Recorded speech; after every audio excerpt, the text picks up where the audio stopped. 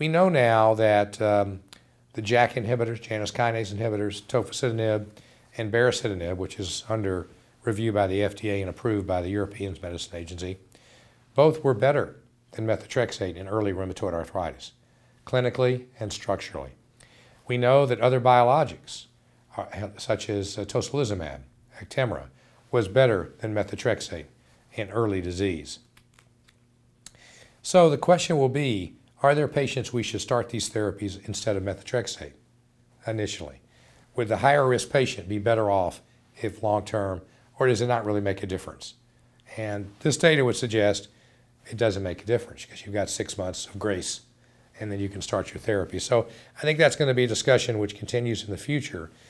It's really a cost economic discussion because the cost of these drugs are so expensive. If you can select out that third of patients who do just very well with methotrexate alone, you probably save the healthcare system a tremendous amount of money. The clinical trial data, particularly this trial and other trials like SWIFOT and other trials, supports the guidelines from the professional societies, which suggest starting a conventional synthetic DMARD initially. And so all of those guidelines are evidence-based and based on studies of this nature. So for now, the paradigm we're using will be what we'll continue with until we have future data sets which suggest that maybe we need to rethink it. The good news is that there's still a number of new therapies under development for rheumatoid arthritis. What we lack in rheumatoid arthritis, and it's a critical deficiency, is we lack treatment biomarkers.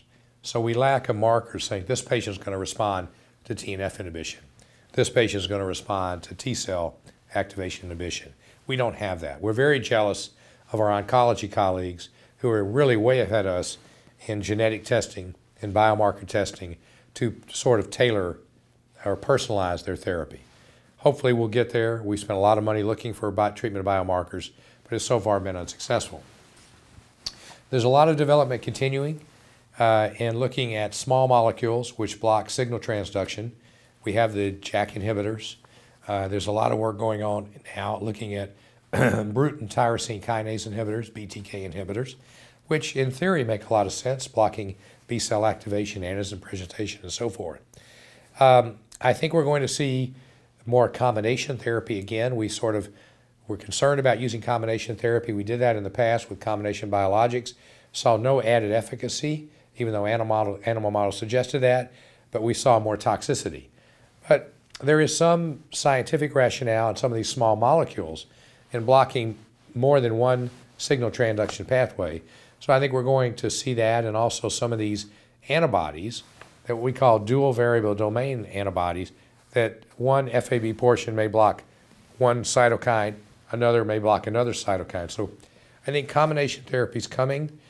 We need to be developing therapies for our treatment-resistant patients, come up with novel ideas, being willing to maybe accept more toxicity to try to lead to improvement in those patients.